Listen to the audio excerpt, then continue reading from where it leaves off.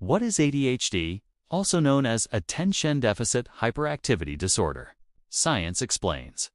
ADHD is not a trend, not a personality, and not someone being lazy. It is a neurodevelopmental condition backed by decades of research. Studies from the National Institute of Mental Health show that ADHD brains work differently in regions responsible for attention, impulse control, and motivation. This is biology, not attitude. One major finding comes from imaging research at Cambridge University.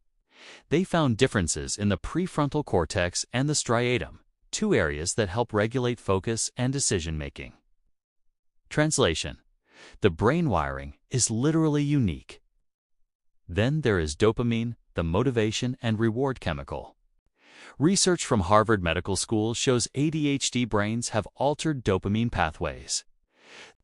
This is why starting tasks feels impossible 1 minute, and hyper-focusing for hours feels effortless the next.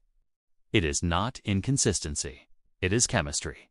Executive function is another key piece.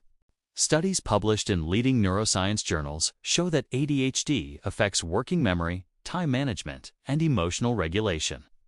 That does not mean someone is not trying. It means the brain is playing by different rules. And here is the part people forget. ADHD also comes with strengths. High creativity, fast problem solving, and intense passion when engaged. These are not side effects. They are part of the same neurological profile. So next time someone acts like ADHD is just being distracted, remember this.